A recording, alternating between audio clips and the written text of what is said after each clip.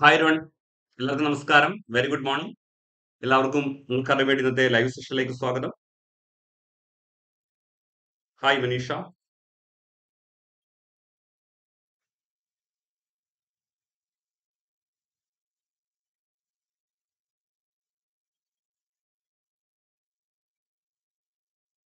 Hi ദൃശ്യ. Audio video ഒക്കെ clear ആണെന്ന് വിചാരിക്കുന്നു. ഹായ് ഫബീന.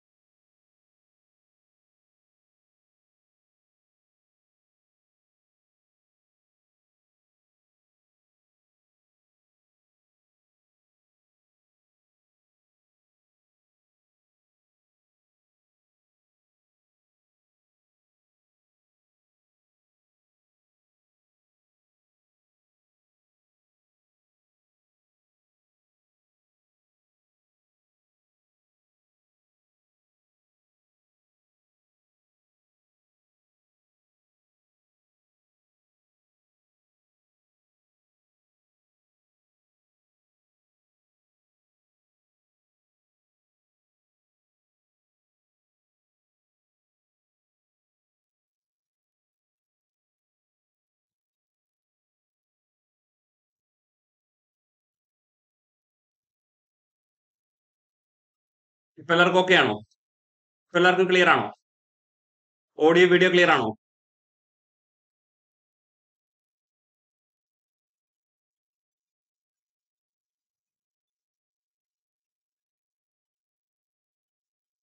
ഓക്കെ, ക്ലിയർ ആണ്. ശരി. ഓക്കെ ഓക്കെ, ശരി ശരി. അപ്പൊ നമുക്ക് ഒന്നാമത്തെ ക്വസ്റ്റിലോട്ട് പോകാം. ഒരു ജീവിവർഗത്തിന് പ്രയോജനം ലഭിക്കുന്നതും മറ്റൊന്നിന് പ്രയോജനമോ ദോഷമോ ഇല്ലാത്തതുമായ പരസ്പര ബന്ധം ഏത് എന്നാണ് ചോദിച്ചിരിക്കുന്നത്. അപ്പോൾ ഒരു ജീവിവർഗത്തിന് പ്രയോജനം, മറ്റൊന്നിന് പ്രയോജനമോ ദോഷമോ ഇല്ലാത്ത പരസ്പര ബന്ധം ഏത് എന്നാണ് ചോദിച്ചിരിക്കുന്നത്.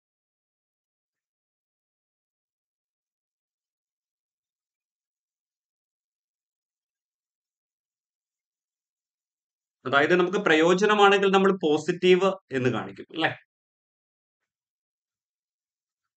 ദോഷമാണെങ്കിൽ നമ്മൾ നെഗറ്റീവ് എന്ന് കാണിക്കും, അല്ലെ? അതേസമയം ഗുണമോ ദോഷമോ ഇല്ലെങ്കിൽ നമ്മളിങ്ങനെ അല്ലെ സീറോ ഇട്ട് കാണിക്കും. ഇതാണ് ന്യൂട്രൽ എന്ന് പറയുന്നത്. അപ്പൊ നമ്മളോട് ചോദിക്കുന്ന ഒരു ജീവിവർഗത്തിന് പ്രയോജനം ലഭിക്കുന്നതും മറ്റൊന്നിന് പ്രയോജനമോ ദോഷമോ ഇല്ലാത്തതുമായ പരസ്പര ബന്ധമാണ് ചോദിച്ചിരിക്കുന്നത്. Answer very good. കമൻസലിസം ആണ്. കമൻസലിസം. Very good.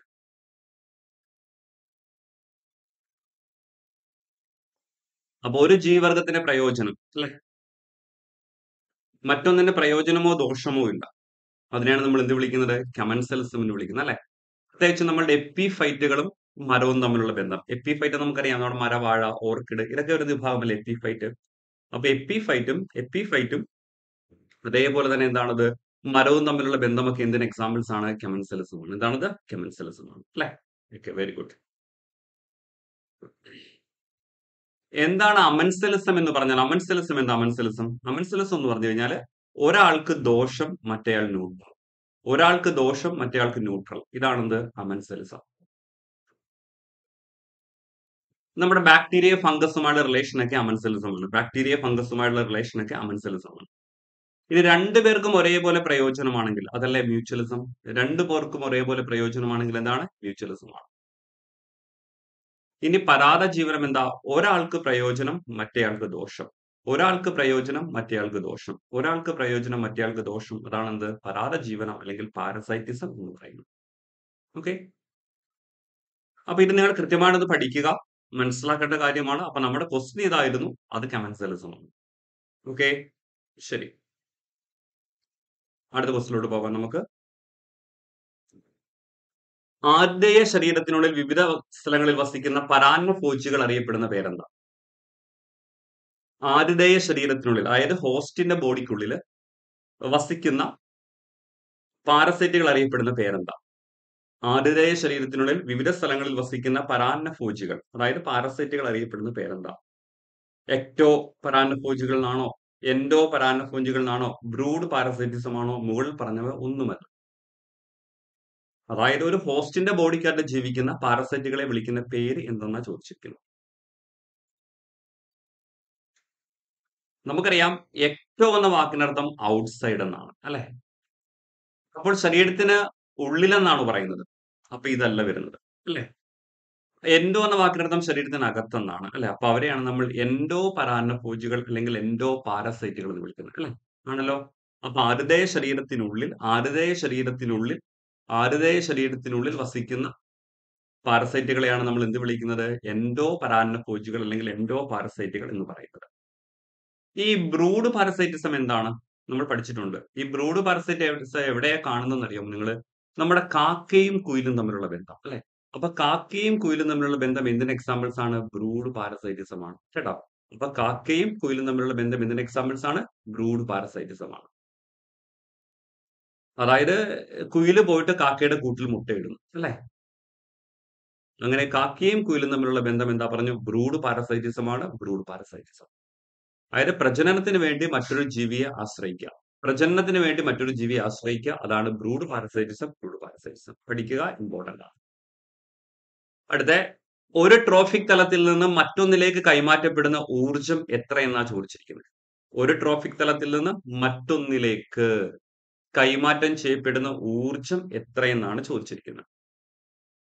ഒരു ട്രോഫിക് തലത്തിൽ നിന്ന് മറ്റൊന്നിലേക്ക് കൈമാറ്റം ചെയ്യപ്പെടുന്ന ഊർജം എത്രയെന്നാണ് ചോദിച്ചിരിക്കുന്നത്. അത് നമ്മൾ കഴിഞ്ഞ ക്ലാസ്സിൽ ഞാൻ ഡിസ്കസ് ചെയ്തതാണ്, എക്സാമിന് ചോദിച്ചിട്ടുമുണ്ട്. നമുക്കറിയാം ഒരു ട്രോഫിക് തലത്തിൽ നിന്ന് അടുത്ത ട്രോഫിക് തലത്തിലേക്ക് എത്രയാണ്? 10% ഊർജം മാത്രമേ കടന്നു പോകത്തുള്ളൂ, അല്ലെ? ഒരു ട്രോഫിക് തലത്തിൽ നിന്ന് അടുത്ത ട്രോഫിക് തലത്തിലേക്ക് 10% ഊർജം മാത്രമേ കടന്നു പോകത്തുള്ളൂ.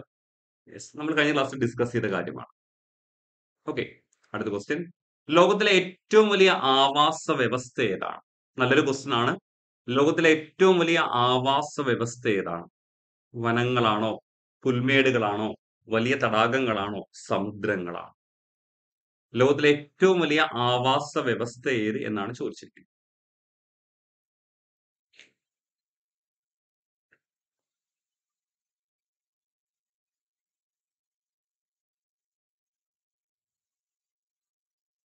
ഒന്ന് പറയാൻ ശ്രമിച്ച ആൻസർ. ലോകത്തിലെ ഏറ്റവും വലിയ ആവാസ വ്യവസ്ഥ ഏതാണ്?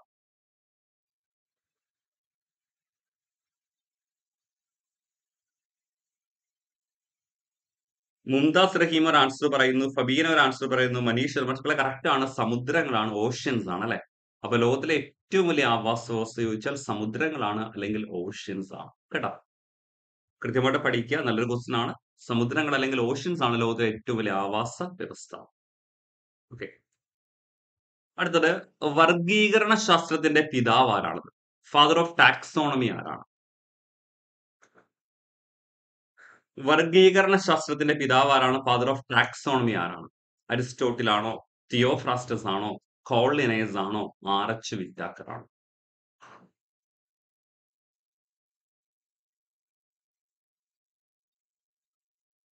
വർഗീകരണ ശാസ്ത്രത്തിന്റെ പിതാവ് ആരാണ്? ആൻസറുകൾ വരുന്നുണ്ട്.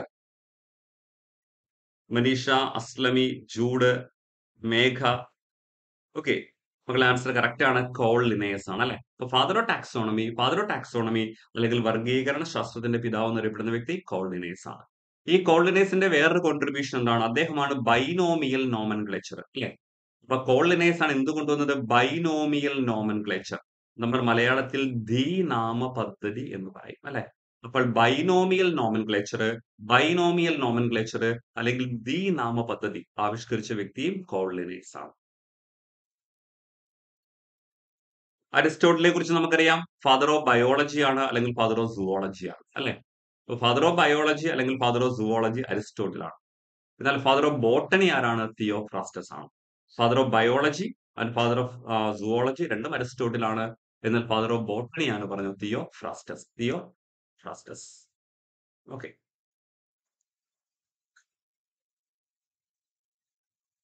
അടുത്ത ക്വസ്റ്റ്യൻ. 6 കിങ്ഡം വർഗീകരണം ആവിഷ്കരിച്ചത് ആരാണ്? 6 കിങ്ഡം ക്ലാസിഫിക്കേഷൻസ് ഉണ്ടല്ലേ. 6 കിങ്ഡം ക്ലാസിഫിക്കേഷന് അല്ലെങ്കിൽ 6 കിങ്ഡം വർഗീകരണം ആവിഷ്കരിച്ചത് ആര് എന്നാണ് ചോദിച്ചിരിക്കുന്നത്.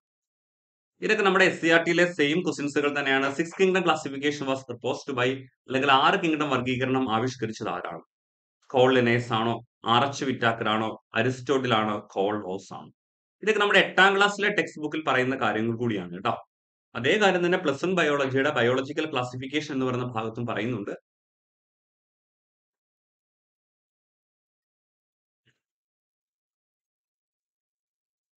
ഓക്കെ, കോൾ വോസ് ആണ്. Very good. അപ്പൊ നമുക്കറിയാം 2 കിങ്ഡം ഉണ്ട്, 3 കിങ്ഡം ഉണ്ട്, 4 കിങ്ഡം ഉണ്ട്, 5 കിങ്ഡം ഉണ്ട്, 6 കിങ്ഡം ഉണ്ട്, അങ്ങനെ പോയിക്കൊണ്ടിരിക്കുന്നത് അല്ലെ. അപ്പൊ അങ്ങനെ ജീവികളെ 6 കിങ്ഡമായി തിരിച്ചത് കോൾ വൗസ് ആണ്. അങ്ങനെയാണെങ്കിൽ ജീവികളെ 5 കിങ്ഡമായി തിരിച്ചു. അതാണ് നമ്മൾ ഫോളോ ചെയ്യുന്നത് അല്ലെ. അപ്പൊ ജീവികളെ 5 കിങ്ഡമായി തിരിച്ച ഒരു വ്യക്തിയുണ്ട്. അറിയാമോ നിങ്ങൾക്ക് ആളുടെ പേരെന്താണെന്ന് എക്സാമിനൊക്കെ ചോദിക്കാറുണ്ട്. 5 kingdom classification was proposed by ജീവികളെ 6 കിങ്ഡമായി തിരിച്ചത്, 5 കിങ്ഡമായി തിരിച്ചത് ആര് എന്നാണ് ചോദിച്ചത്. അത് ആർച്ച് വിറ്റാക്കർ ആണ്. റോബർട്ട് എച്ച് വിറ്റാക്കർ ആണ് അല്ലെങ്കിൽ ആർച്ച് വിറ്റാക്കർ ആണ് ജീവികളെ എത്ര കിങ്ഡമായിട്ട്? 5 കിങ്ഡമായി തിരിച്ചത്. ആർച്ച് വിറ്റാക്കർ ആണ് ജീവികളെ 5 കിങ്ഡമായി തിരിച്ചത്. ആർച്ച് വിറ്റാക്കർ ആണ്. ഏതൊക്കെയാണ് കിങ്ഡം എന്ന് ചോദിച്ചത്? നിങ്ങൾക്ക് അറിയാം, കിങ്ഡം മൊണീറ വരുന്നുണ്ട്, കിങ്ഡം പ്രോട്ടിസ്റ്റ് വരുന്നുണ്ട്, കിങ്ഡം ഫംഗെ വരുന്നുണ്ട്, പ്ലാന്റേ വരുന്നുണ്ട്, അനിമേലി വരുന്നുണ്ട് അല്ലെ. ഏതൊക്കെയാണ്? Kingdom Monera, kingdom protista, kingdom fungi, kingdom Plantae, kingdom Animalia. അങ്ങനെ ജീവികളെ 5 കിങ്ഡമായി തിരിച്ചത് ആർച്ച് വിറ്റാക്കർ ആണ്. ജീവികളെ 6 കിങ്ഡമായി തിരിച്ചത് കോൾ വൗസ് ആണ്. ഈ കോൾ വൗസ് എന്താ ചെയ്തത്? കിങ്ഡം മൊണീറിയെ വീണ്ടും രണ്ടായിട്ട് തിരിച്ചു. യു ബാക്ടീരിയ എന്നും ആർക്കി ബാക്ടീരിയ എന്നും. ഓക്കെ, കോൾ വൗസ് എന്താ ചെയ്തത്? കിങ്ഡം മൊണീറെ വീണ്ടും 2 ഗ്രൂപ്പുകളായി തിരിച്ചു. ഏതൊക്കെയാണ്? യു ബാക്ടീരിയ എന്നും ആർക്കി ബാക്ടീരിയ എന്നും. അങ്ങനെയാണ് അവിടെ 6 കിങ്ഡം വന്നിരിക്കുന്നത്. കേട്ടോ, പഠിക്കുക, മനസ്സിലാക്കുക. ഇനി കോൾ ലിനേയസ് ആണ് 2 കിങ്ഡം ക്ലാസിഫിക്കേഷൻ. നിങ്ങൾ ഓർത്തു വെച്ചോളൂ, അദ്ദേഹത്തിന് മറ്റൊരു കോൺട്രിബ്യൂഷൻ കൂടിയുണ്ട്. 2 കിങ്ഡം ക്ലാസിഫിക്കേഷൻ, അതായത് ജീവികളെ 2 കിങ്ഡമായി തിരിച്ചത്.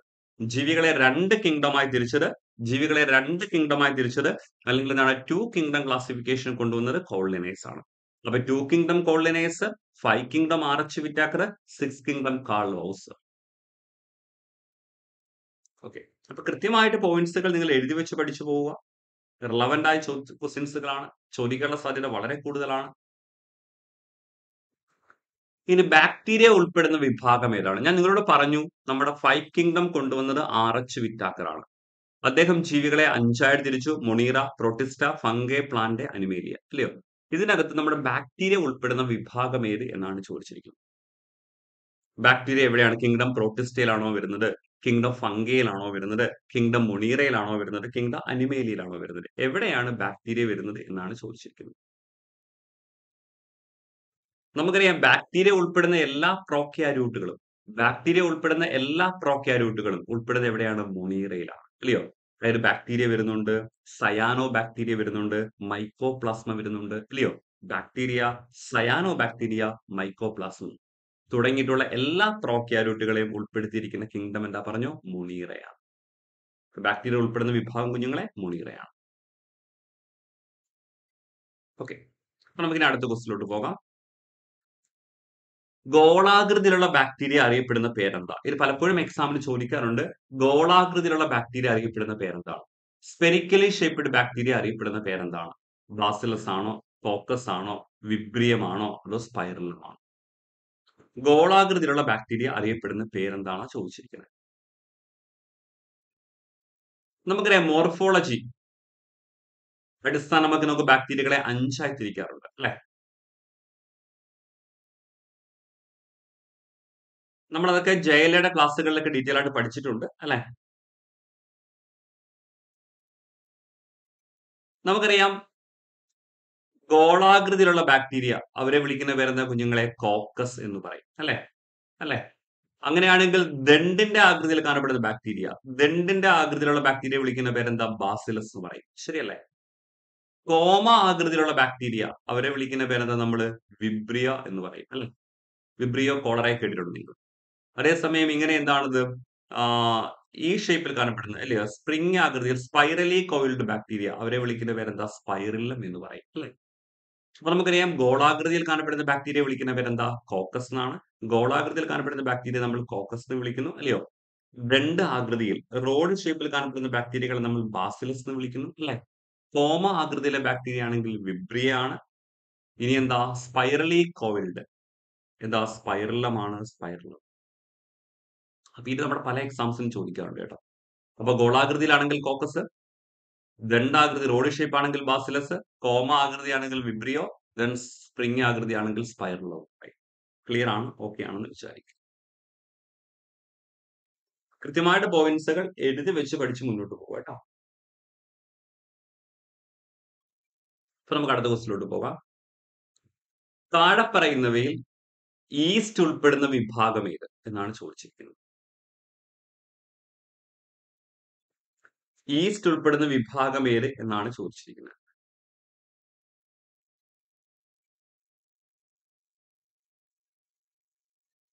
താഴെ പറയുന്നവയിൽ ഈസ്റ്റ് ഉൾപ്പെടുന്ന വിഭാഗം ഏത് എന്നാണ് ചോദിച്ചിരിക്കുന്നത്.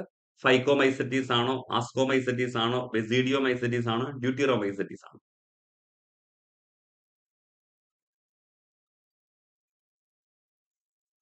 ഇതൊക്കെ നമ്മുടെ degree level എക്സാംസിനും plus two level എക്സാംസിനും ഒക്കെ ചോദിക്കാവുന്ന, കാരണം ഇതൊക്കെ നമ്മുടെ പ്ലസ് 1 ബയോളജിയുടെ ബയോളജിക്കൽ ക്ലാസിഫിക്കേഷൻ എന്ന് പറയുന്ന ഒരു ചാപ്റ്ററിലെ ക്വസ്റ്റ്യൻസ് ആണ്.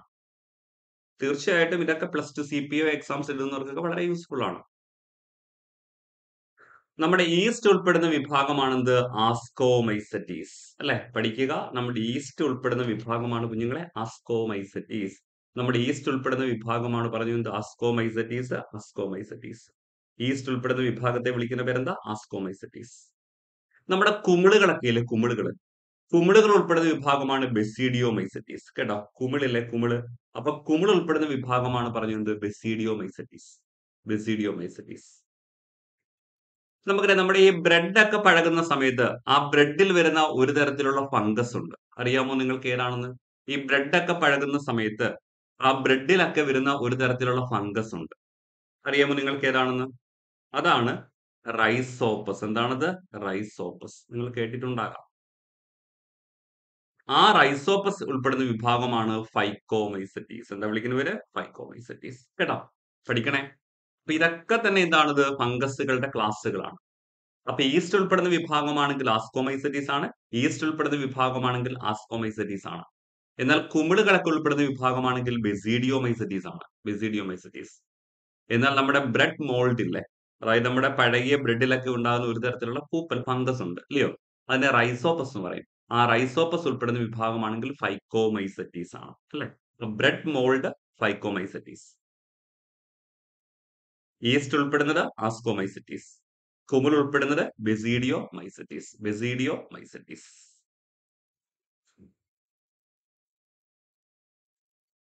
ഓക്കെ. ഇതൊക്കെ സ്കൂൾ ടെസ്റ്റ് ബേസ് ആയ ഫാക്ടുകളാണ്. പ്ലസ് 1 ടെക്സ്റ്റ് ബുക്ക് ബേസ് ആയ ഫാക്ടുകളാണ്. ഇനി വർഗീകരണ വിഭാഗത്തിലെ അടിസ്ഥാന തലം ഏതാണ്? വർഗീകരണ വിഭാഗത്തിലെ അടിസ്ഥാന തലം ഏതാണ്? വർഗീകരണ വിഭാഗത്തിലെ അടിസ്ഥാന തലമേത് എന്നാണ് ചോദിച്ചിരിക്കുന്നത്. ജീനസ് ആണോ, സ്പീഷീസ് ആണോ, ക്ലാസ് ആണോ, ഫൈലം ആണോ? അതായത് ബേസിക് യൂണിറ്റ് ഓഫ് ക്ലാസിഫിക്കേഷൻ ഏതാണ്? ബേസിക് യൂണിറ്റ് ഓഫ് ക്ലാസിഫിക്കേഷൻ ഏതാണ്? ബേസിക് യൂണിറ്റ് ഓഫ് ക്ലാസിഫിക്കേഷൻ ഏതാണ്? അല്ലെങ്കിൽ വർഗീകരണ വിഭാഗത്തിലെ അടിസ്ഥാന തലം ഏതാണ്? ബേസിക് യൂണിറ്റ് ഓഫ് ക്ലാസിഫിക്കേഷൻ ഏതാണ്, അല്ലെങ്കിൽ വർഗീകരണ വിഭാഗത്തിലെ അടിസ്ഥാന തലം ഏതാണ്? ഒരുപക്ഷെ എല്ലാവർക്കും ചെയ്യാൻ കഴിയും. അത് ബേസിക് യൂണിറ്റ് ഓഫ് ക്ലാസിഫിക്കേഷൻ എന്താണ് മക്കളെ? ആൻസർ സ്പീഷീസ് ആണ്. ആൻസർ എന്താ? സ്പീഷീസ് ആണ്. നന്നായിട്ട് പഠിക്കണേ.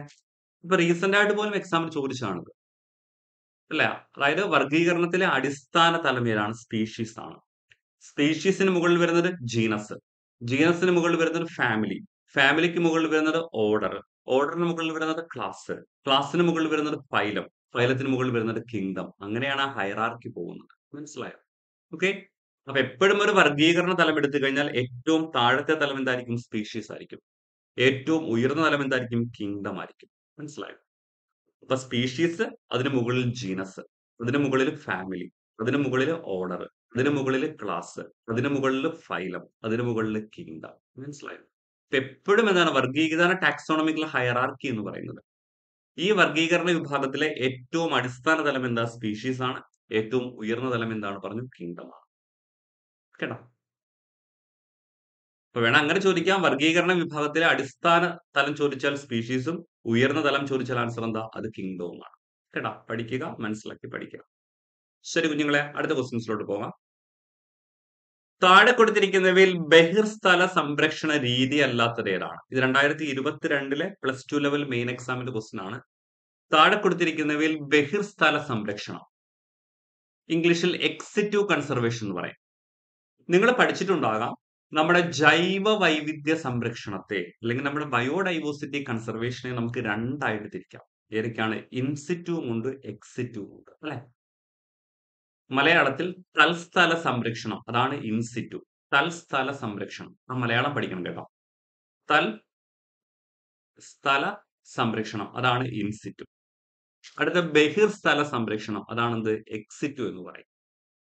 അപ്പൊ ഇതിനകത്ത് ഏതാണ് ആൻസർ എന്നാണ് ചോദിച്ചിരിക്കുന്നത്.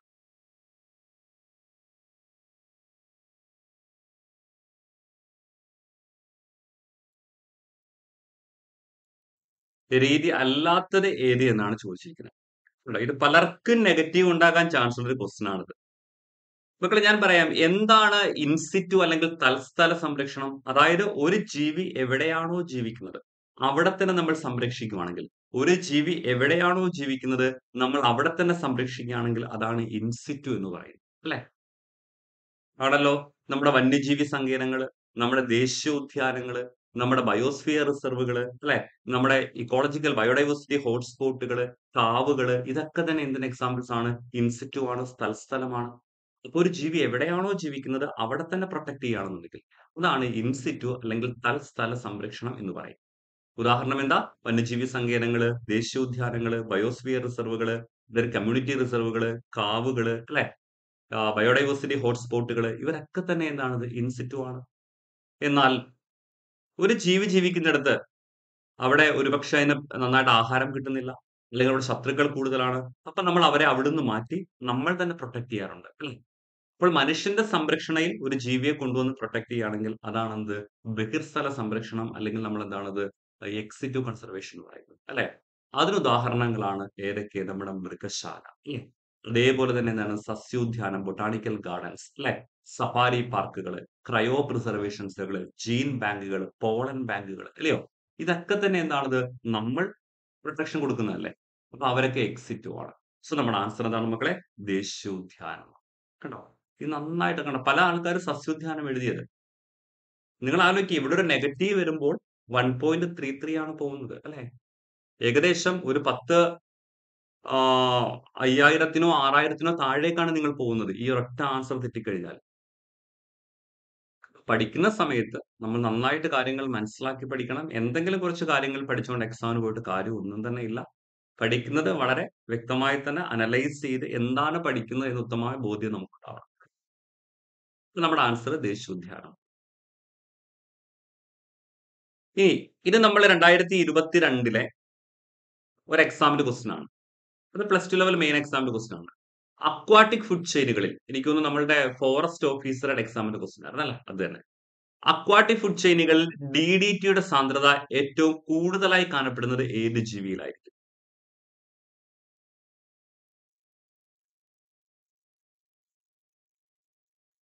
അതേ ആതിര അത് തന്നെ അത് തന്നെ. നമ്മൾ +1 +2 അല്ലേ എടുക്കുന്നത്. അപ്പൊ തീർച്ചയായിട്ടും നിങ്ങൾക്കും അത് യൂസ്ഫുൾ ആയിരിക്കും. കേട്ടോ. Dairy farm exam എഴുതുന്നവർക്കും +1 +2 zoology botany ഉണ്ടല്ലോ. യെസ്. അപ്പൊ നമ്മുടെ അക്വാട്ടിക് ഫുഡ് ചെയിൻ എടുത്തു കഴിഞ്ഞാൽ DDTയുടെ സാന്ദ്രത ഏറ്റവും കൂടുതൽ കാണപ്പെടുന്നത് ഏത് ജീവിയിലായിരിക്കും? യെസ്. മക്കളെ നമുക്കറിയാം അത് കടൽ കാക്കകളിലാണ്. അതായത് ഉയർന്ന ട്രോഫിക് തലത്തിലോട്ട് പോകുന്തോറും ഈ വിഷവസ്തുക്കളുടെ കോൺസെൻട്രേഷൻ കൂടിക്കൂടി വരും അല്ലെ? അതായത് നമ്മുടെ ഒരു അക്വാട്ടിക് ഫുഡ് ചെയിൻ എടുത്താൽ ആ അക്വാട്ടിക് ഫുഡ് ചെയിനകത്ത് ഏറ്റവും താഴെയുള്ള ആൾക്കാർക്ക് എന്താണ് വിഷവസ്തുക്കളുടെ കോൺസെൻട്രേഷൻ കുറവായിരിക്കും. എന്നാൽ മുകളിലോട്ട് ഉയർന്ന ട്രോഫിക് തലത്തിലോട്ട് പോകുന്തോറും എന്താണത് വിഷവസ്തുക്കളുടെ തോത് ഇങ്ങനെ കൂടി വരും അല്ലെ? അതായത് ഒരു ട്രോഫിക് തലത്തിൽ നിന്ന് അടുത്ത ഒരു ട്രോഫിക് തലത്തിൽ നിന്ന് ഉയർന്ന ട്രോഫിക് തലത്തിലേക്ക് പോകുമ്പോൾ ഒരു ട്രോഫിക് തലത്തിൽ നിന്ന് ഉയർന്ന ട്രോഫിക് തലത്തിലേക്ക് പോകുമ്പോൾ വിഷവസ്തുക്കളുടെ തോത് ഇങ്ങനെ കൂടി വരും അല്ലെ? അപ്പൊ അങ്ങനെ നോക്കുമ്പോൾ നമുക്കറിയാം ഫൈറ്റോ പ്ലാങ്ടണുകൾ ഏറ്റവും താഴെ വരുന്ന വിഭാഗമാണ്. അവർക്ക് മുകളിലായിട്ട് വരുന്നത് ഞണ്ടുകളാണ് അല്ലെ? അവർക്ക് മുകളിലായിട്ട് വരുന്നത് മത്സ്യങ്ങളാണ്. അവർക്ക് മുകളിലായി വരുന്നത് കടൽ കാക്കകളാണ് അല്ലെ? ഇവിടെ ഏറ്റവും ഉയർന്നതാരാണ്? കടൽ കാക്കകൾ. അക്വാട്ടിക് ഫുഡ് ചെയിനിൽ DDTയുടെ സാന്ദ്രത ഏറ്റവും കൂടുതലായി കാണപ്പെടുന്നത് എവിടെയാണ് പറഞ്ഞത്? കടൽ കാക്കകളിലാണ്. ഏറ്റവും കുറവാണെങ്കിൽ അത് ഫൈറ്റോ പ്ലാങ്ടണുകളാണ്. ഏറ്റവും കുറവ് കാണപ്പെടുന്നത് ഫൈറ്റോ പ്ലാങ്ടണുകളാണ്. നമ്മൾ മലയാളത്തിൽ സസ്യപ്ലവകങ്ങൾ എന്ന് പറയും. വളരെ മൈക്രോസ്കോപ്പിക് ആയിട്ടുള്ള സസ്യങ്ങൾ. ഇവരെയാണ് നമ്മൾ ഫൈറ്റോ പ്ലാങ്ടണുകൾ എന്ന് വിളിക്കുന്നത്. അപ്പൊ ജലാശയങ്ങളിൽ കാണപ്പെടുന്ന വളരെ മൈക്രോസ്കോപ്പിക് ആയിട്ടുള്ള എന്താണത് ചില സസ്യങ്ങളുണ്ട്. അവരെയാണ് നമ്മൾ ഫൈറ്റോ പ്ലാങ്ടണുകൾ എന്ന് വിളിക്കുന്നത്. ഈ ഫൈറ്റോ പ്ലാങ്ടണുകളാണ് അക്വാട്ടിക് ഫുഡ് ചെയിനിലെ പ്രൊഡ്യൂസർ എന്ന് വിളിക്കുന്നത് അല്ലേ? അപ്പൊ അക്വാട്ടിക് ഫുഡ് ചെയിൻസിലെ പ്രൊഡ്യൂസേഴ്സ് എന്ന് വിളിക്കുന്നത് ഫൈറ്റോ പ്ലാങ്ടണുകളാണ്. അവരിലായിരിക്കും വിഷവസ്തുക്കളുടെ തോത് ഏറ്റവും കുറവ്. അങ്ങോട്ട് പോകുന്തോറും കൂടി വന്നുകൊണ്ടേ. നമ്മൾ ഈ പ്രക്രിയയ്ക്ക് ബയോ മാഗ്നിഫിക്കേഷൻ എന്ന് പറയും. എന്താ വിളിക്കുന്ന പേര്? ബയോ മാഗ്നിഫിക്കേഷൻ എന്ന് പറയും. താഴത്തെ ട്രോഫിക് തലത്തിൽ നിന്ന് ഉയർന്ന ട്രോഫിക് തലത്തിലേക്ക് പോകുമ്പോൾ വിഷവസ്തുക്കളുടെ തോത് ഇങ്ങനെ കൂടിക്കൊണ്ട് വരുന്ന ആ പ്രതിഭാസത്തിന് വിളിക്കുന്ന പേരെന്താ? Bio magnification. എന്താണ് ബയോ മാഗ്നിഫിക്കേഷൻ എന്ന് പറയും. ഓക്കെ, ക്ലിയർ ആണ്? ഓക്കെ ആണെന്ന് വിചാരിക്കുന്നു. ഓക്കെ, നമ്മൾ നേരത്തെ പറഞ്ഞ ക്വസ്റ്റ്യൻ തന്നെയാണല്ലേ? സോറി, നേരത്തെ പറഞ്ഞ ക്വസ്റ്റ്യൻ തന്നെയാണ്. ഓക്കെ, ഇതും വളരെ ഇമ്പോർട്ടന്റ് ആണ് കേട്ടോ മക്കളെ. ഇതൊക്കെ നമ്മുടെ ഈ 2022 ബീറ്റ് ഓഫീസറുടെ എക്സാമിന്റെ ക്വസ്റ്റ്യൻസ് ആണ്. ബീറ്റ് ഓഫീസർ ഫോറസ്റ്റ് അത് തന്നെ സോറി ഫോറസ്റ്റ് ഓഫീസറുടെ എക്സാമിന്റെ ക്വസ്റ്റ്യൻ ആണ്. ജൈവ വൈവിധ്യത്തിന്റെ നാശത്തിന് പ്രധാന കാരണങ്ങളായി കണ്ടെത്തിയ തിന്മയുടെ ചതുഷ്കോണത്തിൽ ഉൾപ്പെടുത്തിയിട്ടുള്ളത് ഏതാണെന്നാണ് ചോദിച്ചിരിക്കുന്നത്. ഈ ക്വസ്റ്റ്യൻ ഒക്കെ ആദ്യമായി കേൾക്കുന്നവർ വിചാരിക്കും ഇത് എന്തൊരു ക്വസ്റ്റ്യൻ അല്ലേ? മക്കളെ, ഇത് നമ്മളുടെ +2 ബയോളജിയുടെ ബയോഡൈവേഴ്സിറ്റി ആൻഡ് കൺസർവേഷൻ എന്ന് പറഞ്ഞൊരു ചാപ്റ്റർ ഉണ്ട്. +2 ബയോളജിയുടെ last chapter biodiversity and conservation. ആ ചാപ്റ്ററിലെ ക്വസ്റ്റ്യൻ ആണിത്. ഈ ജൈവ വൈവിധ്യത്തിന്റെ നാശത്തിന്റെ കാരണമായി പറയുന്ന 4 എണ്ണമുണ്ട്. അതുകൊണ്ടാണ് അവരെ നമ്മൾ തിന്മയുടെ ചതുഷ്കോണം എന്ന് വിളിക്കുന്നത്. ചതുഷ് എന്ന് പറഞ്ഞ് നോക്കുന്ന 4 എന്നല്ലേ അല്ലെ? അപ്പൊ പറയുന്ന കാര്യങ്ങൾ കേൾക്കണം കേട്ടോ. ഈ ക്വസ്റ്റ്യൻസ് കാണുമ്പോൾ ചില ആൾക്കാരൊക്കെ ഇറങ്ങി ഓടിക്കളയും. പക്ഷെ എക്സാം ഹാളിൽ ഇരിക്കുന്ന സമയത്ത് അവിടെ കിടന്ന് ടെൻഷൻ അടിക്കുകയും ചെയ്യും അല്ലെ? പഠിക്കണം, ഇമ്പോർട്ടന്റ് ആണ്. പറഞ്ഞുതരാം. നമ്മുടെ ജൈവ വൈവിധ്യ നാശത്തിന് കാരണമായി പറയുന്ന 4 പ്രധാനപ്പെട്ട റീസൺസുകളുണ്ട്. അവരെയാണ് നമ്മൾ തിന്മയുടെ ചതുഷ്കോണം എന്ന് വിളിക്കുന്നത്. അല്ലെങ്കിൽ നമ്മളുടെ ഈവിൾ കോർട്ടക്റ്റ് എന്ന് പറയും. ഈവിൾ കോർട്ടക്റ്റ്. ഓക്കെ, അതിനകത്ത് വരുന്നത് ഏത് എന്നൊക്കെയാണ് ചോദിച്ചിരിക്കുന്നത്. അന്യജീവികളുടെ അധിനിവേശമാണോ? പരിസ്ഥിതി മലിനീകരണമാണോ? സഹവംശനാശമാണോ? പ്രകൃതി ദുരന്തങ്ങളാണോ?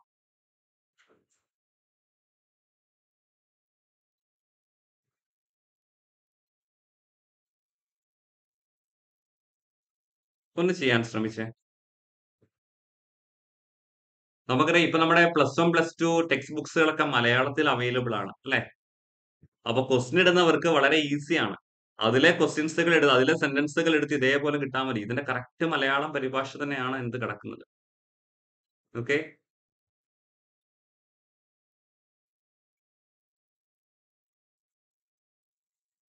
മക്കളെ, ഇതിനകത്ത് പറയുന്നത് 4 കാരണങ്ങളാന്ന് പറഞ്ഞിട്ടുണ്ട്. അതിൽ ഒന്നാമത്തെയാണ് 4 റീസൺസുകളുണ്ട്. തിന്മയുടെ ചതുഷ്കോണം എന്ന് പറയുന്നത് ഇല്ലയോ?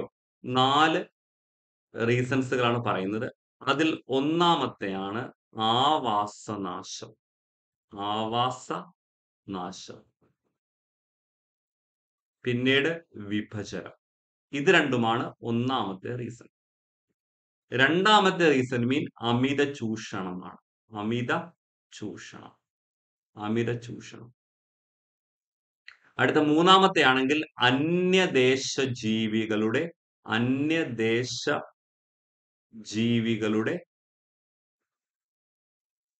അധിനിവേശമാണ്. അധിനിവേശം. അടുത്ത നാലാമത്തെ എന്താണ്? നമ്മുടെ സഹവംശനാശം എന്ന് പറയും. സഹവംശനാശം എന്ന് പറയും, അല്ലെങ്കിൽ കോ എക്സ്റ്റിങ്ഷൻ എന്ന് പറയും. അപ്പൊ ഇത് നിങ്ങൾ പഠിച്ചോണം. ഇതാണ് തിന്മയുടെ ചതുഷ്കോണം എന്ന് വിളിക്കുന്നത്. അപ്പൊ നമ്മുടെ ജൈവ വൈവിധ്യം നശിക്കാൻ 4 പ്രധാനപ്പെട്ട കാരണങ്ങളുണ്ട്. അവരെയാണ് തിന്മയുടെ ചതുഷ്കോണം എന്ന് വിളിക്കുന്നത്, ഈവിൾ കോർട്ടക്റ്റ് എന്ന് വിളിക്കുന്നത്. ഏതൊക്കെയാ? ഒന്ന്, ആവാസനാശം ആൻഡ് വിഭജനം. ഹാബിറ്റാറ്റ് ലോസ് ആൻഡ് ഫ്രാഗ്മെന്റേഷൻ എന്ന് പറയും. ആവാസനാശം ആൻഡ് വിഭജനം, ഇംഗ്ലീഷിൽ ഹാബിറ്റാറ്റ് ലോസ് ആൻഡ് ഫ്രാഗ്മെന്റേഷൻ എന്ന് പറയും. അടുത്ത അമിത ചൂഷണം, ഓവർ എക്സ്പ്ലോയിറ്റേഷൻ എന്ന് പറയും. Over exploitation. അന്യദേശ ജീവികളുടെ അധിനിവേശം. Okay. Alien species inversion. Alien species, അന്യദേശ ജീവികൾ. ഏലിയൻ സ്പീഷീസ് ഇൻവേർഷൻ എന്ന് പറയും. അതായത് നമ്മുടെ നാട്ടിലില്ലാത്തതും മറ്റു പല രാജ്യങ്ങളിലുള്ളതുമായ സസ്യങ്ങളോ ജന്തുക്കളൊക്കെ നമ്മുടെ നാട്ടിൽ വന്നു കഴിഞ്ഞാൽ അപ്പൊ നമ്മുടെ നാട്ടിലെ സ്പീഷീസുകളൊക്കെ നശിച്ചു പോകും. നിങ്ങൾക്കറിയാം, ആഫ്രിക്കൻ കാർപ്പിനെ കുറിച്ചൊക്കെ നിങ്ങൾ കേട്ടിട്ടുണ്ട് അല്ലെ? ആഫ്രിക്കൻ കാർപ്പൊക്കെ ഇപ്പൊ നമ്മുടെ നാട്ടിൽ നിരോധിച്ചിരിക്കുക. കാരണം എന്താ? ഇത് നമ്മുടെ നാട്ടിൽ വന്നു കഴിഞ്ഞാൽ നമ്മുടെ നാട്ടിലുള്ള മത്സ്യങ്ങൾക്ക് അത് ഭീഷണിയാണ്. അപ്പൊ ഇങ്ങനെയുള്ള അന്യദേശ ജീവികളുടെ അധിനിവേശം, ഏലിയൻ സ്പീഷീസ് ഇൻവേർഷൻ എന്ന് പറയും. അടുത്ത സഹവംശനാശം അല്ലെങ്കിൽ കോ എക്സ്റ്റിങ്ഷൻ എന്ന് പറയും. അതായത് ഒന്ന് നശിച്ചു പോയാൽ അതിനെ ഡിപ്പെൻഡ് ചെയ്യുന്ന മറ്റൊന്ന് നശിച്ചു പോകുന്നു. ശരിയല്ലേ? നമുക്കറിയാം, നിങ്ങൾ ഈ പോളിനേറ്റിംഗ് ഏജൻസികളെ കുറിച്ച് പഠിച്ചിട്ടുണ്ട് അല്ലെ? ഈ പോളിനേറ്റിംഗ് ഏജൻസികൾ കൂടുതലും നമുക്കറിയാം ഷഡ്പദങ്ങളൊക്കെ ആയിരിക്കും, അല്ലയോ? അവരൊക്കെ നശിച്ചു പോയി കഴിഞ്ഞാൽ എന്ത് സംഭവിക്കും? അവർ പോളിനേറ്റ് ചെയ്യുന്ന സസ്യങ്ങൾ നശിച്ചു പോകത്തില്ലേ? നമുക്കറിയാം, സൂര്യകാന്തിയിൽ പരാഗണം നടത്തുന്ന ആരാണ്? തേനീച്ചയാണ്. സൂര്യകാന്തിയിൽ പരാഗണം നടത്തുന്ന തേനീച്ചയാണ്. അപ്പൊ തേനീച്ച മൊത്തം നശിച്ചു പോയി കഴിഞ്ഞാൽ ആര് നശിച്ചു പോകും? നമ്മുടെ സൂര്യകാന്തി നശിച്ചു പോകും. കാരണം സൂര്യകാന്തിയിൽ പരാഗണം നടത്താൻ തേനീച്ചയ്ക്ക് മാത്രമേ കഴിയത്തുള്ളൂ. അപ്പൊ ഒരു പ്രദേശത്ത് തേനീച്ച മൊത്തം പോവുകയാണെങ്കിൽ ആ പ്രദേശത്ത് സൂര്യകാന്തി നശിച്ചു പോകുന്നത്. അതേപോലെ ഡോഡോ പക്ഷി പോയപ്പോൾ കാൽവേരിയ വൃക്ഷങ്ങൾ നശിച്ചുപോയി. ശരിയല്ലയോ? ഡോഡോ പക്ഷി നശിച്ചു പോയപ്പോൾ കാൽവേരിയ വൃക്ഷങ്ങൾ നശിച്ചുപോയി. ഇതാണ് നമ്മൾ സഹവംശനാശം അല്ലെങ്കിൽ കോ എക്സ്റ്റിൻഷൻ എന്ന് പറയുന്നത്. ഒന്ന് നശിക്കുമ്പോൾ അതുമായി ബന്ധപ്പെട്ട മറ്റൊന്നു കൂടി നശിച്ചു പോകും. ഞാൻ വീണ്ടും നിങ്ങളോട് പറയുന്നു, നിങ്ങൾ +2 ലെവൽ എക്സാം എഴുതുന്ന ആൾക്കാരാണോ, ഡിഗ്രി ലെവൽ എക്സാം എഴുതുന്ന ആൾക്കാരാണോ, ഈ രീതിയിലുള്ള ചോദ്യങ്ങൾ ഡിസ്കസ് ചെയ്യണം. ഇതൊക്കെ ഈ 2022 ചോദിച്ച ക്വസ്റ്റ്യൻസുകളാണ്. ഓക്കെ. നമുക്ക് എളുപ്പമുള്ള ക്വസ്റ്റ്യൻസുകൾ ചെയ്യുന്നതല്ല പ്രാക്ടീസ്. റീസെന്റ് ആയിട്ട് ചോദിച്ചതും നമുക്ക് ചെയ്യാൻ പറ്റാത്തതുമായ ചോദ്യങ്ങൾ ചെയ്ത് നമ്മൾ പ്രാക്ടീസ് ആയ ട്രാക്കിലേക്ക് എത്തുന്നതാണ് യഥാർത്ഥ ഹാർഡ് വർക്കിംഗ് എന്ന് പറയുന്നത്. അല്ല, നമുക്കറിയാവുന്ന ക്വസ്റ്റ്യൻസുകൾ ചെയ്യുന്നതല്ല. അതൊന്നും എക്സാംസിനൊന്നും അങ്ങനൊന്നും ആവണമെന്നില്ലല്ലോ. അപ്പൊ അതുകൊണ്ട് തന്നെ പ്രയാസമുണ്ടെങ്കിലും മാക്സിമം എക്സ്പ്ലനേഷൻ തരുന്നുണ്ട്, അത് ഉൾക്കൊണ്ടുകൊണ്ട് മുന്നോട്ട് പോകും കേട്ടോ. അപ്പൊ ഇത് ചോദിക്കാൻ നല്ല ചാൻസ് ആണ് കേട്ടോ. അപ്പൊ ജൈവ വൈവിധ്യ നാശത്തിന് 4 കാരണങ്ങളുണ്ട്. അതാണ് തിന്മയുടെ ചതുഷ്കോണം, ദ ഈവിൾ കോർട്ടറ്റ് എന്ന് പറയുന്നത്. ആവാസനാശം ആൻഡ് വിഭജനം, ഹാബിറ്റാറ്റ് ലോസ് ആൻഡ് ഫ്രാഗ്മെന്റേഷൻ, അമിത ചൂഷണം, ഓവർ എക്സ്പ്ലോയിറ്റേഷൻ, അന്യദേശ ജീവികളുടെ അധിനിവേശം, ഏലിയൻ സ്പീഷീസ് ഇൻവേർഷൻ, സഹവംശനാശം അല്ലെങ്കിൽ കോ എക്സ്റ്റൻഷൻ എന്ന് പറയും. നിങ്ങൾ ഈ കുളവാഴ കേട്ടിട്ടുണ്ട്? കുളവാഴ അല്ലയോ? ഈ കുളവാഴ ഒരിക്കലും നമ്മുടെ നാട്ടിലുള്ള ഒന്നും ആയിരുന്നില്ല. പക്ഷെ ഇത് നമ്മുടെ നാട്ടിൽ വന്നപ്പോൾ ഇവിടെ മൊത്തം അങ്ങ് സ്പ്രെഡ് ആയി അല്ലെ? അത് നമ്മുടെ നാട്ടിലുള്ള പല സസ്യങ്ങൾക്കും ഭീഷണിയായിട്ട് മാറുകയും ചെയ്തു. അപ്പൊ ഇതാണ് ഞാൻ പറഞ്ഞ അന്യദേശ ജീവികളുടെ അധിനിവേശം അല്ലെങ്കിൽ ഏലിയൻ സ്പീഷീസ് ഇൻവേർഷൻ എന്ന് പറയുന്നത്. അപ്പൊ നിങ്ങൾക്ക് ആൻസർ കിട്ടി. ഏതൊക്കെയാ? ഇത് രണ്ടുമല്ലേ ആൻസർ ആയിട്ട് വരുന്നു? ആൻസർ ഒന്നും കേട്ടോ. ഓക്കെ. ഇനി നമ്മളെ 2017ലും 2019 എന്താണ് നമ്മുടെ ബീറ്റ് ഫോറസ്റ്റ് ഓഫീസർ എക്സാമിന് വന്ന കുറെ ക്വസ്റ്റ്യൻസ് ആണ്. നിങ്ങൾക്കറിയാം 2017, 19 +2 ലെവൽ എക്സാംസുകളൊക്കെ ഇംഗ്ലീഷിലായിരുന്നു അല്ലെ? 2017ലും 19ലും ഒക്കെ എന്താണത്? നമ്മളുടെ ബീറ്റ് ഫോറസ്റ്റ് +2 ലെവൽ എക്സാംസുകളൊക്കെ ഇംഗ്ലീഷിലായിരുന്നു. അപ്പൊ അതുകൊണ്ട് തന്നെ ആ 2017ലെയും 19ലെയും ക്വസ്റ്റ്യൻസുകൾ ആയതുകൊണ്ട് തന്നെ ഇംഗ്ലീഷിലാണ്. മലയാളത്തിൽ ഞാൻ പറഞ്ഞു തരാം. The class of fungi known as imperfect fungi, അതായത് അപൂർണ ഫംഗസുകൾ എന്നറിയപ്പെടുന്ന ആരാണ്? ഇംപെർഫെക്റ്റ് ഫംഗയുടെ എന്താണത്? മലയാളം എന്താ? അപൂർണ ഫംഗസുകൾ. എന്താണ് അപൂർണ ഫംഗസുകൾ? അപൂർണ ഫംഗസുകൾ എന്നറിയപ്പെടുന്നത് ആരാണ്? ആസ്കോമൈസെറ്റീസ് ആണോ, ഡ്യൂട്ടിറോമൈസെറ്റീസ് ആണോ, ഫൈക്കോമൈസെറ്റീസ് ആണോ, ബെസീഡിയോമൈസെറ്റീസ് ആണോ?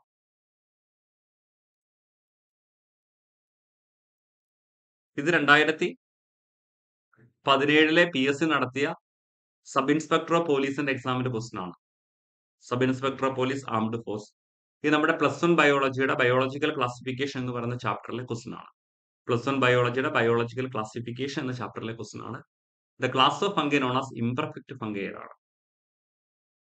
ആൻസർ, അതായത് മലയാളം പറഞ്ഞു അപൂർണ ഫംഗസുകൾ. ഈ ചില വിഷയം നിങ്ങൾക്ക് മലയാളത്തിൽ അങ്ങനെ ആയിരിക്കും ചോദിക്കുന്നത്. അപൂർണ ഫംഗസുകൾ എന്നറിയപ്പെടുന്ന ആരാണ്? മക്കളെ ആൻസർ ഡ്യൂട്ടീറോമൈസെറ്റീസ് ആണ്. ഡ്യൂട്ടീറോമൈസെറ്റീസ്. കാരണം ഈ ഡ്യൂട്ടീറോമൈസെറ്റീസിനകത്ത് അസെക്ഷൽ ഫേസ് മാത്രമേ ഉള്ളൂ. ഇവർക്ക് സെക്ഷൽ ഫേസ് ഇല്ല. ഡ്യൂട്ടീറോമൈസെറ്റീസിനകത്ത് അലൈംഗിക പ്രത്യുൽപാദനം മാത്രമേ ഉള്ളൂ. അവർക്ക് ലൈംഗിക പ്രത്യുൽപാദനം ഇല്ല. അസെക്ഷൽ ഫേസ് മാത്രമേ ഉള്ളൂ, സെക്ഷൽ ഫേസ് ഇല്ല ഇവർക്ക്. അതുകൊണ്ടാണ് ഇവരെ നമ്മൾ ഇംപെർഫെക്റ്റ് ഫംഗൈ എന്ന് വിളിക്കുന്നത്. ബാക്കിയുള്ള എല്ലാ ഫംഗസുകൾക്കും, ബാക്കിയുള്ള ആസ്കോമൈസെറ്റീസ് ആയിക്കോട്ടെ, ഫൈക്കോമൈസെറ്റീസ് ആയിക്കോട്ടെ, ബെസിഡിയോമൈസെറ്റീസ് ആയിക്കോട്ടെ, ഇവർക്കൊക്കെ എന്താണത്? സെക്ഷൽ ഫേസും ഉണ്ട്, സെക്ഷൽ ഫേസും ഉണ്ട്. എന്നാൽ ഡ്യൂട്ടീറോമൈസെറ്റീസിന് അസെക്ഷൽ ഫേസ് മാത്രമേ ഉള്ളൂ, അലൈംഗിക ഘട്ടം മാത്രമേ ഉള്ളൂ, ലൈംഗിക ഘട്ടം ഇല്ല. അതുകൊണ്ടാണ് നമ്മൾ അവരെ ഇംപെർഫെക്റ്റ് ഫംഗൈ എന്ന് ഡ്യൂട്ടീറോമൈസെറ്റീസിനെ വിളിക്കുന്നത്. കേട്ടോ, പഠിക്കുക, ഇമ്പോർട്ടന്റ്. അടുത്തത് വളരെ നല്ലൊരു ക്വസ്റ്റ്യൻ ആണ്. Among the following, which is not a vegetative reproduction method? Among the following, which is not a vegetative reproduction method? താഴെ പറയുന്നവയിൽ വെജിറ്റേറ്റീവ് പ്രൊപ്പഗേഷൻ, മലയാളത്തിൽ കായിക പ്രജനനം എന്ന് പറയും. നിങ്ങൾ പഠിച്ചിട്ടുണ്ടാകാം. നമ്മൾ 7ാം ക്ലാസ്സിലെ ടെക്സ്റ്റ് ബുക്കിലൊക്കെ പറയുന്നതാണ് കായിക പ്രജനനം, അല്ലെ? കായിക പ്രജനനം. എന്താണ് ഈ കായിക പ്രജനനം അല്ലെങ്കിൽ വെജിറ്റേറ്റീവ് പ്രൊപ്പഗേഷൻ എന്ന് പറഞ്ഞു കഴിഞ്ഞാൽ? അതായത് ഒരു സസ്യത്തിന്റെ വേര്, ഇല്ലയോ, കാണ്ഡം, ഇല എന്നിവയിൽ നിന്നൊക്കെ പുതിയ സസ്യങ്ങൾ ഉണ്ടാകാം. ഒരു സസ്യത്തിന്റെ കാണ്ഡം, സ്റ്റെം, ലീഫ്, അതേപോലെ തന്നെ എന്താണ് അതിന്റെ റൂട്ട് എന്നിവിടങ്ങളിലൊക്കെ പുതിയ സസ്യങ്ങൾ ഉണ്ടാവുന്നതാണ് പറഞ്ഞു എന്ത്? കായിക പ്രജനനം. ഇതിനകത്ത് കായിക പ്രജനനം അല്ലാത്തത് ഏത് എന്നാണ് ചോദിച്ചിരിക്കുന്നത്.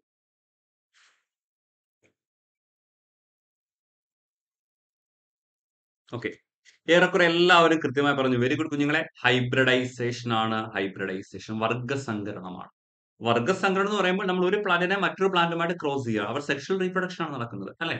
അപ്പൊ ബഡ്ഡിങ്ങും ഗ്രാഫ്റ്റിങ്ങും ടിഷ്യൂ കൾച്ചറും ഇവരൊക്കെ തന്നെ എന്താണ്? വെജിറ്റേറ്റീവ് പ്രൊപ്പഗേഷൻ ആണ്, അല്ലെങ്കിൽ കായിക പ്രജനന രീതികളാണ്. കേട്ടോ, അതായത് ഒരു സസ്യത്തിന്റെ കാണ്ഡം അല്ലെങ്കിൽ അതിന്റെ എന്താണ് വേര്, അതിന്റെ ഇല എന്നിവയിൽ നിന്നൊക്കെ പുതിയ സസ്യങ്ങൾ ഉണ്ടാവുന്നതാണ് വെജിറ്റേറ്റീവ് പ്രൊപ്പഗേഷൻ അല്ലെങ്കിൽ കായിക പ്രജനനം എന്ന് പറയുന്നത്. എന്നാൽ ഹൈബ്രിഡൈസേഷൻ അങ്ങനെയല്ല. നമ്മൾ രണ്ട് വ്യത്യസ്ത സ്വഭാവമുള്ള സസ്യങ്ങളെ പരസ്പരം നമ്മൾ എന്ത് ചെയ്യാണ്? ക്രോസ് ചെയ്യുന്നതാണ് ഹൈബ്രിഡൈസേഷൻ. അവിടെ നടക്കുന്നത് ലൈംഗിക പ്രത്യുൽപാദനമാണ്. കായിക പ്രജനനം ഒരു അലൈംഗിക പ്രത്യുൽപാദനത്തിന് ഉദാഹരണമാണ്. കേട്ടോ, കായിക പ്രജനനം എന്താണ്? ഒരു അലൈംഗിക പ്രത്യുൽപാദനമാണ്, അല്ലെങ്കിൽ ഒരു അസെക്ഷൽ റീപ്രൊഡക്ഷൻ എക്സാമ്പിൾ ആണ് കായിക പ്രജനനം അല്ലെങ്കിൽ വെജിറ്റേറ്റീവ് പ്രൊപ്പഗേഷൻ. അതിൽ വരുന്നതാണ് ബഡ്ഡിങ്ങും ഗ്രാഫ്റ്റിങ്ങും ടിഷ്യൂ കൾച്ചറും. നമ്മുടെ ആൻസർ ഹൈബ്രിഡൈസേഷൻ.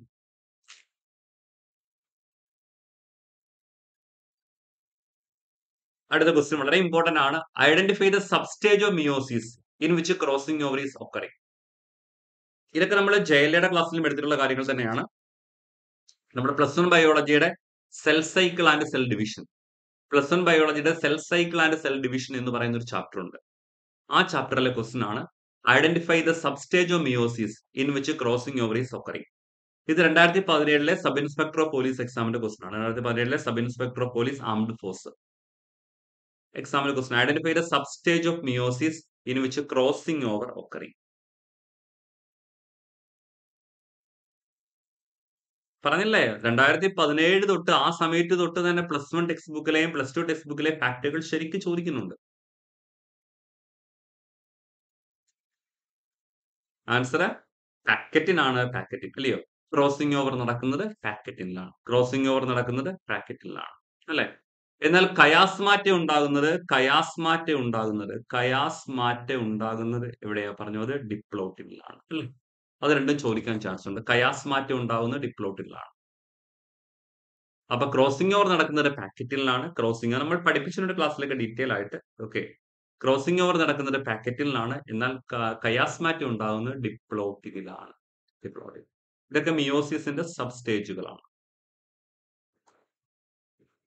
ഓക്കെ, അടുത്ത നല്ലൊരു ക്വസ്റ്റൻ ആണ്. Which of the following is not A vestigial structure in Homo sapiens? ഇത് നമ്മുടെ 2017 ആംഡ് ഫോഴ്സ് എസ്ഐയുടെ എക്സാമിന്റെ ക്വസ്റ്റൻ ആണ്. ഒന്ന് പറഞ്ഞ ആൻസർ.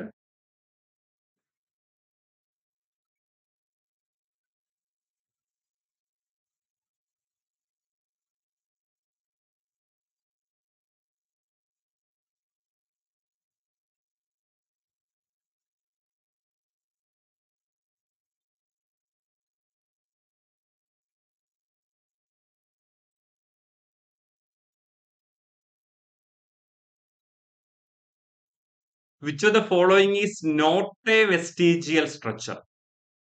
അതായത് നമ്മുടെ ആധുനിക മനുഷ്യനിൽ ആധുനിക മനുഷ്യനിൽ ആധുനിക മനുഷ്യനിൽ ഉപയോഗമില്ലാത്ത, അല്ല ആധുനിക മനുഷ്യനിൽ പ്രവർത്തനരഹിതമായിരിക്കുന്ന അവയവങ്ങളെയല്ലേ നമ്മൾ വെസ്റ്റീജിയൽ ഓർഗൻസ് എന്ന് വിളിക്കുന്നത്? ആണോ? ആധുനിക നമ്മുടെ ഹോമോസാപ്പിയൻസിൽ കേൾക്കണേ, ആധുനിക മനുഷ്യനിൽ പ്രവർത്തനരഹിതമായിരിക്കുന്ന, അല്ലെങ്കിൽ ആധുനിക മനുഷ്യനിൽ പ്രത്യേക ധർമ്മങ്ങളൊന്നും ഇല്ലാതിരിക്കുന്ന അവയവങ്ങളുണ്ട്. അവരെയാണ് നമ്മൾ വെസ്റ്റീജിയൽ ഓർഗൻസുകൾ എന്ന് പറയുന്നത്. അപ്പൊ ഇതിനകത്ത് വെസ്റ്റീജിയൽ ഓർഗൻ അല്ലാത്തത് ഏത് എന്നാണ് ചോദിച്ചിരിക്കുന്നത്, അല്ലെ? അതായത് ഇപ്പോഴും നമുക്ക് പ്രയോജനകരമായ അവയവം ഏത് എന്നാണ് ചോദിച്ചിരിക്കുന്നത്. മക്കളെ, നമ്മുടെ തേർഡ് മൊളാർ, അല്ലയോ? അല്ലെങ്കിൽ നമ്മൾ വിസ്ഡം ടീത്ത് എന്ന് പറയും. തേർഡ് മൊളാർ അല്ലെങ്കിൽ വിസ്ഡം ടീത്ത്. തേർഡ് മൊളാർ അല്ലെങ്കിൽ വിസ്ഡം ടീത്ത്, ഇവരെന്താണ്? ഒരു വെസ്റ്റിജിയൽ ഓർഗൻ ആണ്. കാരണം നമുക്ക് ഇതിനെ കൊണ്ട് വലിയ പ്രയോജനമൊന്നുമില്ല. നമുക്കറിയാം, നമുക്കൊരു 17 വയസ്സിനും 28 വയസ്സിനും ഇടയിൽ ഉണ്ടാകുന്ന പല്ലുകൾ, അല്ലയോ, നമ്മൾ വിസ്ഡം ടീത്തുകൾ എന്ന് പറയും. അവരാണ് തേർഡ് മൊളാർ. അവരെ കൊണ്ട് നമുക്ക് വലിയ പ്രയോജനമൊന്നുമില്ല. അതുകൊണ്ട് ഇവരെന്താ? ഒരു വെസ്റ്റിജിയൽ ഓർഗൻ ആണ്. പിന്നെ പ്ലീക്കാസ് സെമുലാരിസ് എന്ന് പറയും. നമ്മുടെ ഇവിടെ കാണപ്പെടുന്ന ഒരു മസിൽ ഉണ്ട്. ഇവിടെ കാണപ്പെടുന്ന ഒരു മസിലാണ് പ്ലീക്കാസ് സെമുലാരിസ്. ഇതുകൊണ്ട് നമുക്ക് വലിയ പ്രയോജനം ഒന്നും തന്നെ ഇല്ല. അപ്പൊ അതും എന്താണ്? ഒരു വെസ്റ്റീജിയൽ സ്ട്രക്ചർ ആണ്. പിന്നെ പിരമിഡാലിസ് മസിൽസ് ഉണ്ട്. നമ്മുടെ അബ്ഡോമിനിലൊക്കെ കാണപ്പെടുന്ന ഒരു മസിൽസ് ആണ് പിരമിഡാലിസ് മസിൽസ്. അതുകൊണ്ട് നമ്മുടെ ബോഡിക്ക് വലിയ പ്രയോജനം ഒന്നും തന്നെ ഇല്ല. അപ്പൊ ഇവര് 3 പേരും എന്തിന് എക്സാമ്പിൾസ് ആണ്? പറഞ്ഞോ, എന്തിന് എക്സാമ്പിൾസ് ആണ്? വെസ്റ്റീജിയൽ സ്ട്രക്ചറിന് എക്സാമ്പിൾ ആണ്. അതേസമയം വെസ്റ്റിജിയൽ അല്ലാത്തത് എന്താണ്? എപ്പിഗ്ലോട്ടിസ് ആണ്. ശരിയല്ലയോ മക്കളെ? എപ്പിഗ്ലോട്ടിസ് നമുക്ക് പ്രയോജനമുണ്ട്. നമുക്ക് പ്രയോജനം ഇല്ലാത്തവരെയാണ് നമ്മൾ വെസ്റ്റിജിയൽ എന്ന് വിളിക്കുന്നത്. നമുക്ക് പ്രയോജനകരമല്ലാത്ത, അല്ലെ നമുക്ക് നമ്മുടെ ശരീരത്തിൽ പ്രവർത്തനരഹിതമായി ഇരിക്കുന്ന ആൾക്കാരെയാണ് നമ്മൾ വെസ്റ്റിജിയൽ എന്ന് വിളിക്കുന്നത്. നിങ്ങൾ പറ, എപ്പിഗ്ലോട്ടിസ് വെസ്റ്റിജിയൽ ആണോ? ആണോ കുഞ്ഞുങ്ങളെ? അല്ല. കാരണം എന്താ? നമ്മുടെ ശ്വാസനാളത്തിലേക്ക് ആഹാരം പോകുന്ന തടയുന്ന ഭാഗമല്ല എപ്പിഗ്ലോട്ടിസ്. ശ്വാസനാളത്തിലേക്ക് ആഹാരം കിടക്കുന്ന തടയുന്ന ഭാഗമല്ല എപ്പിഗ്ലോട്ടിസ്, അല്ലെ? ശ്വാസനാളത്തിലേക്ക് ആഹാരം കിടക്കുന്ന തടയുന്ന ഭാഗമല്ല എപ്പിഗ്ലോട്ടിസ്. ഇപ്പൊ എപ്പിഗ്ലോട്ടിസ് വെസ്റ്റിജിയൽ ആണോ? അല്ല. അല്ലേ? അത് നമ്മുടെ ബോഡിയിൽ ഫങ്ഷണൽ ആണ്. അപ്പൊ നമ്മുടെ ആൻസർ എന്താ? പറഞ്ഞു, എപ്പിഗ്ലോട്ടിസ്. ചോദ്യം നന്നായിട്ട് മനസ്സിലാക്കണം നിങ്ങൾ കേട്ടോ. ഇതൊക്കെ നമ്മുടെ +1 ടെക്സ്റ്റ് ബുക്കിൽ +1 ടെക്സ്റ്റ് ബുക്കിൽ പറയുന്ന കാര്യങ്ങളാണ്. തേർഡ് മൊളാർ വെസ്റ്റിജിയൽ ആണ്. നമ്മുടെ വെർമിഫോം അപ്പൻഡിക്സ് കേട്ടിട്ടുണ്ട്. വെർമിഫോം അപ്പൻഡിക്സ് വെസ്റ്റീജിയൽ ആണ്. നമ്മുടെ നട്ടലിന്റെ അവസാന ഭാഗമായ കോക്കിക്സ് വെസ്റ്റീജിയൽ ആണ്. പിന്നെ പ്ലീക്കാ സെമുലാരിസ്, പിരമിഡാലിസ് മസിൽസ്, തേർഡ് മൊളാർ, ഇവരൊക്കെ തന്നെ എന്താണ് പറഞ്ഞു? വെസ്റ്റീജിയൽ ഓർഗൻസ് ആണ്. അതായത് നമ്മുടെ മോഡേൺ മാനില്, അല്ലെങ്കിൽ നമ്മുടെ ഹോമോസാപ്പിയൻസില്, അല്ലെങ്കിൽ ആധുനിക മനുഷ്യനിൽ പ്രത്യേക ഫങ്ഷൻസ് ഒന്നും തന്നെ ഇല്ല. എന്നാൽ എപ്പിഗ്ലോട്ടിസ് അങ്ങനെയല്ല. എപ്പിഗ്ലോട്ടിസ് എന്താ ചെയ്യുന്നത്? ശ്വാസനാളത്തിലേക്ക് ആഹാരം കടക്കുന്ന തടയും. ചോക്കിംഗ് ഒക്കെ വരുന്ന തടയുന്ന ആരാണ്? എപ്പിഗ്ലോട്ടിസ് ആണ്, അല്ലെ? സോ അതൊരു വെസ്റ്റീജിയൽ ഓർഗൻ അല്ല കേട്ടോ. Answer epiglottis. അത് തന്നെ. അടുത്ത വിച്ച് ഓഫ് ദ ഫോളോ, ഇത് നമ്മുടെ ബീറ്റ് 2017 ബീറ്റ് ഫോറസ്റ്റ് എക്സാമിന്റെ ക്വസ്റ്റൻ ആണ്. 2017 ബീറ്റ് ഫോറസ്റ്റ് എക്സാമിന്റെ ക്വസ്റ്റൻ ആണ്. Which of the following is A major component of the vaccine four tetanus? ടെറ്റനസിന്റെ വാക്സിനകത്തെ പ്രധാന ഘടകം ഏതാണ്? ടെറ്റനസിന്റെ വാക്സിനകത്തെ പ്രധാന ഘടകം ഏതാണ്? ടെറ്റനസിന്റെ വാക്സിനകത്തെ പ്രധാന ഘടകം ഏതാണ്?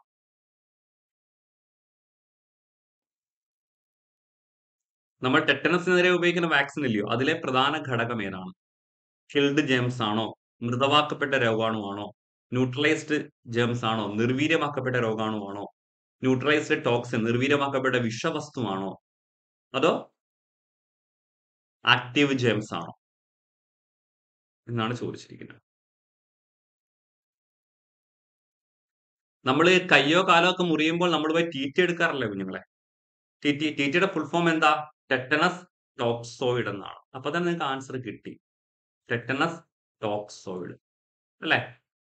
നമ്മുടെ കയ്യോ കാലോ മുറിയുമ്പോൾ ടി ടി എടുക്കുന്ന എന്തിനാ? ടെറ്റനസ് വരാതിരിക്കാൻ വേണ്ടിയില്ലേ ടി ടി എടുക്കുക. ആ ടി ടിയുടെ ഫുൾ ഫോം എന്താ? ടെറ്റനസ് ടോക്സോയിഡ് എന്നാണ്. അപ്പൊ നിങ്ങൾ പറഞ്ഞേ, ടെറ്റനസിന്റെ വാക്സിനകത്ത് എന്താ അടങ്ങിയിരിക്കുന്നത്? പറഞ്ഞോ. ന്യൂട്രലൈസ്ഡ് ടോക്സിൻ ആണ്. Neutralised toxin. ന്യൂട്രലൈസ്ഡ് ടോക്സിൻ ആണ്. പഠിക്കണ ഇമ്പോർട്ടന്റ് ആണ് കേട്ടോ. ഇത് 2017 ബീറ്റ് ഫോറസ്റ്റ് ഓഫീസറുടെ എക്സാമിന്റെ ക്വസ്റ്റൻ ആണ്. അപ്പൊ ടെറ്റനസിന്റെ വാക്സിനകത്തെ പ്രധാന ഘടകം എന്താ? Neutralised toxin. ന്യൂട്രലൈസ്ഡ് ടോക്സിൻ ആണ്. ന്യൂട്രലൈസ്ഡ് ടോക്സിൻ ആണ്. ടിറ്റിയുടെ ഫുൾ ഫോം തന്നെ ടെറ്റനസ് ടോക്സോയിഡ് എന്നാണ് കേട്ടോ. ടിറ്റി. ഓക്കെ ഓക്കെ നമ്മളിനി ഒന്ന് രണ്ട് കാര്യങ്ങൾ നിങ്ങളോട് പറയാനുണ്ട്. നമുക്കറിയാം നമ്മുടെ ഇന്ത്യയിലെ ഏറ്റവും ലീഡിംഗ് ആയിട്ടുള്ള എഡ്യൂക്കേഷണൽ പ്ലാറ്റ്ഫോം ആണ് നമ്മുടെ അൺഅക്കാദമി. ഇപ്പൊ നമ്മുടെ SC MTS ബാച്ച് ഇപ്പൊ നമ്മൾ സ്റ്റാർട്ട് ചെയ്തിട്ടുണ്ട്. ഓക്കെ, നിങ്ങൾക്ക് ജോയിൻ ചെയ്യാവുന്നതാണ്. അതേപോലെ പുതിയ ബാച്ച് കോഴ്സുകളെ കുറിച്ച് പറയാനാണെങ്കിൽ നമുക്ക് +2 level mains batch four CPO, IRB, fireman, beat forest officer ഈ എക്സാംസുകൾക്ക് വേണ്ടുന്ന നമ്മുടെ ബാച്ച് കോഴ്സ് ഇപ്പം ബാച്ച് കോഴ്സും ഉണ്ട്, അതേപോലെ തന്നെ റെക്കോർഡഡ് ക്ലാസ്സും ഉണ്ടാവും, അവൈലബിൾ ആണ്. അപ്പൊ എക്സാംസ് പൂർണ്ണമായിട്ട് സ്കൂൾ ടെസ്റ്റ് ബേസ്ഡ് ആയ ഫാക്ടുകൾ തന്നെയാണ്. തീർച്ചയായിട്ടും താല്പര്യമുള്ളവർക്ക് ജോയിൻ ചെയ്യാവുന്നതാണ്. പിന്നെ ലക്ഷ്യം എന്ന് പറയുന്ന പേരിൽ 10th ലെവൽ മെയിൻസ് ബാച്ചിന്റെ ഒരു ബാച്ച് ഇപ്പൊ റണ്ണിംഗ് ആണ്. ഓക്കെ, ഇപ്പൊ ഞാൻ പറഞ്ഞു അൺഅക്കാദമി എല്ലാ തരത്തിലുള്ള ക്ലാസ്സുകളും പ്രൊവൈഡ് ചെയ്യുന്നുണ്ട്. ഓക്കെ, ഏറ്റവും സ്റ്റാൻഡേർഡ് ആൻഡ് ക്വാളിറ്റി എഡ്യൂക്കേഷൻ ആണ് പ്രൊവൈഡ് ചെയ്യുന്നത്. നിങ്ങൾക്ക് ജോയിൻ ചെയ്യാവുന്നതാണ്.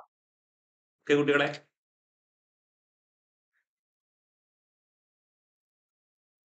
നിങ്ങൾ ജോയിൻ ചെയ്യുന്ന സമയത്ത് നിങ്ങൾക്ക് എന്റെ റെഫറൽ കോഡ് യൂസ് ചെയ്യാം.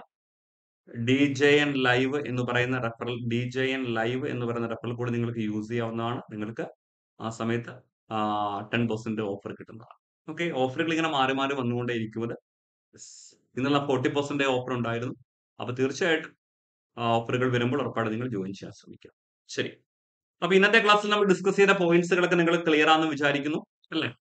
ഞാൻ പറഞ്ഞല്ലോ, ഓരോ ക്വസ്റ്റ്യൻസ് പറയുമ്പോഴും ഞാൻ ആ ചാപ്റ്ററിന്റെ പേര് സഹിതമാണ് പറയുന്നത്. നേരത്തെ തൊട്ടേ ഇങ്ങനെ സ്കൂൾ ടെസ്റ്റിലെ ക്വസ്റ്റ്യൻസുകൾ പ്രത്യേകിച്ച് +2 ലെവൽ എക്സാംസിനും ഡിഗ്രി ലെവൽ എക്സാമിനും ചോദിക്കാറുണ്ട്. സോ അത് മനസ്സിലാക്കി പഠിക്കുക, പോയിന്റ്സുകൾ എഴുതി വെച്ച് പഠിക്കുക. അപ്പൊ നമുക്ക് അടുത്ത ക്ലാസ്സിൽ കാണാം. അപ്പൊ എല്ലാവർക്കും thank you so much. Have A good day. Okay കുട്ടികളെ.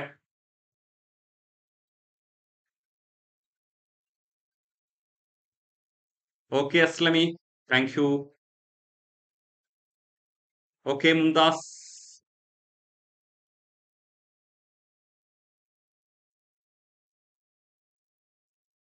ഓക്കെ.